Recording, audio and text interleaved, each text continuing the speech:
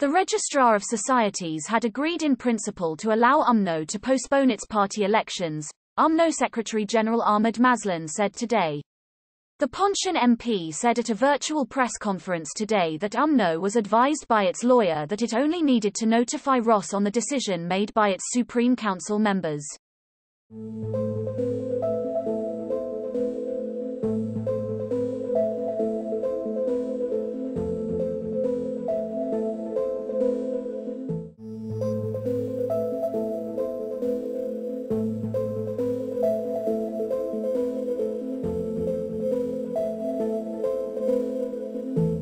This is Umno's first official reaction following the RoS announcement that the party's decision to postpone its elections is invalid.